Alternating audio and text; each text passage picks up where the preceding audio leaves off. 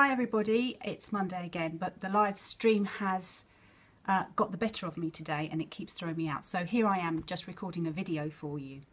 I'm going to carry on with the theme of Peru. Last week I was talking about my ayahuasca experience, and I'm going to tell you a little bit more about what happened to me when I was out there, because it wasn't just about the ayahuasca. That was a big part of it and it had a huge impact on me, but the rest of it was very interesting as well. So from the jungle, I spent 2 weeks out there in the jungle, learning from Matea, the shaman that was teaching me, and experiencing the ayahuasca, right on the edge of the Amazon, and hearing all of their traditions and seeing how the indigenous people out there live. The reason I was able to do that and not just be a tourist, I was really involved in the whole environment of it, was because my spiritual teacher at the time, Vivian Kay, was a peace elder for the United Nations, and Peru was her particular project. She was out there setting up schools in the villages and helping to educate the teenagers and helping to send them to university, so that they were getting a look at the Western culture and access to a different type of education than the one they had in the jungle. For me, the way they lived in the jungle was amazing. It was very simple. They were extremely happy. Although in our terms very, very poor. So from the Amazon jungle and Iquitos, I then went to the Sacred Valley in Peru, which is where Machu Picchu is. Machu Picchu means, there's Machu Picchu and Huayna Picchu is much higher, and it means old peak, and Machu Picchu is new peak or new town. Can't quite remember the translation. I'm sure if you look it up, you'll find out what it is. And I trekked from Cusco to Machu Picchu up high in the Andes. It took a couple of days. It's quite far. And I'm afraid of heights, although I wasn't on this occasion. The pathways were the ancient Incan pathways that are still there. They're about a foot wide, 12 inches, I think, 30 centimetres wide, and they're made of granite. And they're often on the edge of a steep drop. The whole time that I was trekking across these mountains, not only was the scenery breathtaking, but I didn't once think, I'm going to fall or I'm afraid. And the reason I had that was it was the first time that I was completely aware of one of my guides. He stood by the edge of the pathway the whole way and walked with me. I also found that I was surrounded by butterflies the whole time, so rebirth, creation, something new, and it filled me with hope. We were being guided still by a shaman. This time his name was Pedro. It's a different shaman, had slightly a different way, and we had a Quechuan guide, someone that really knew the area, and not just the tourist area. He was telling us all of the in-depth little legend that they learn there, you know. It really was a magical experience. And when we got to Machu Picchu, there's actually a photograph taken from the Sun Gate. So as you come down the trail, the Sun Gate is the first place that you can actually see Machu Picchu, and it's about 1,000 foot higher than Machu Picchu, so you're looking down. And I've got a photo of that on my page, and I'll find it and post it on here later, so you can see. Obviously a photograph doesn't actually really give you the whole impact of the place, but it was breathtaking. And what happened to me was that I had a recognition. I was home. So we carried on walking, and we finally arrived at the site of Machu Picchu. And again, because Viv is who she is, or who she was at the time in terms of Peruvian advocate, we weren't surrounded by thousands of tourists. We'd gone there and we were able to be in Machu Picchu relatively alone. And I found that as I was walking around, I knew where I was. So the guide, our Quechuan guide, was saying, so this is the temple of the eagle and it does this, and I already knew what he was telling us. And then I had the most strange experience. At the top of Machu Picchu is a pyramid. where the healers and the priests used to stay and used to live. There was little houses around this pyramid, and there's a sheer drop off the side where sacrifices were made. So we get up there, and I've got this ever feeling of elation, and I can really feel, for the first time really, such serious excitement and buzzing in my body. I talk about that a lot now when I heal people and I work with people, is can you feel that vibration in your body? That's your life force. And this was the first time I was actually really feeling it bubbling up inside of me. And we get up to the pyramid at the top, and it's like something came over me. I fainted, completely cold, unconscious.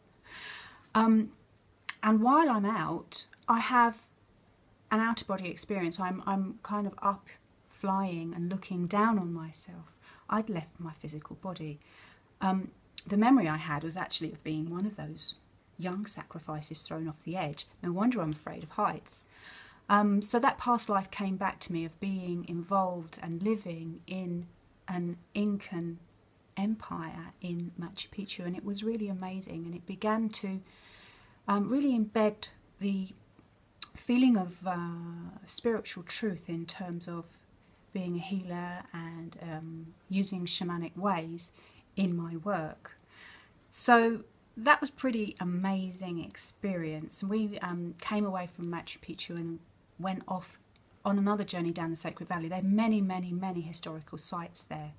And I was challenged often with heights from then on. And then we went down to Cusco, which is the old Quechuan capital of Peru before Lima was. The Quechuan people and the Incan people used to say that Cusco was the belly button of the earth. It was, for them, the centre of everything. And it was a huge Incan town. When the Spanish came, they kind of got rid of all of the artifacts and all of the Incan temples and put churches on top of most of the temples. So even though a lot of the architecture is Spanish and very Christian tradition, you can still see and get a sense of the old granite temples that were there. And the main site in Cusco is called Sacsayhuama, which means velvet head. Sacsayhuama was a huge, huge, huge site. When you go there, you get a feeling of it. And I do not know how the people then moved these great big granite sets. Some of them were as big, as tall as a house, and they aren't cemented together, they're mitered together, so the shape of the stone and gravity forces them together and makes a very firm structure.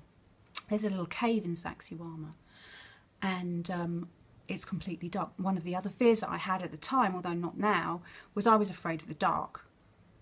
So Pedro, our shaman, led us into this cave without us knowing where we were going. As I said, I was travelling with 4 other people. He invited me to go first, so I'm thinking, oh gosh, I'm going first. Oh. And I'm very happy to follow him. But quickly it gets pitch black and you cannot see where you're going. And this cave, no joke, for me was I was really having to feel my way. And God knows what the big guy, you know, there's a really kind of big guy travelling with us, how he managed. But what happened with me was I was full all of a sudden with fear, massive amounts of fear, and I could see red all around me. And for me, what happened was the memory wipe that we all have when we're born here lifted. And I remember being born. I remember the promises I made when I came. And I was sobbing and crying, and I came out of that cave, and again, fainted again. That trip was one of real highs and real feeling how it is to not be in my body, and then feeling how it is to actually really embody myself. So again, I'm outside my body looking down, and Viv had come she didn't come in with us, she was waiting for us out the outside, and it took her 3 times to actually get me to get back in my body, because the memory that I had was I was coming to this life, and I'd made all these decisions in my spiritual journey, and there was fear. But that all left me as I left, and I stood up, and again I felt completely in my own power, completely myself, and I knew what I was going to be doing. I am doing it now. It's taken a while, and this is part of my message, is that you know where you're going. When you know when you're going, it all fits into place. But our idea of time is not the same as the universe's. Time and space are relative. What we're doing here is we're working to overcome our feeling of separateness, overcome our feeling of negativity, which is something that we innately go to when things don't go our way. But just know that everything is as it should be.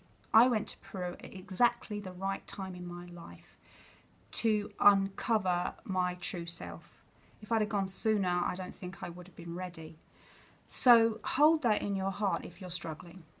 Know that the struggle is the journey.